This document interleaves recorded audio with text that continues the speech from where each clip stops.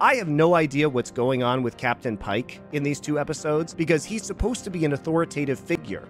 And at the end of this episode, he literally just listens to Uhura, who, by the way, is having paranoid hallucinations. And she says they have to destroy the giant galactic refinery that they made. I know.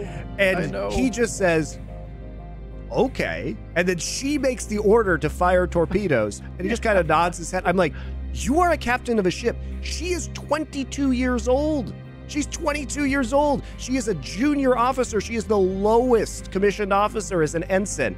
And you just think, well, she has been seeing things. So I guess we should blow up this very critical facility to the Federation. But yeah, we should just destroy it because you see dead Hemmer.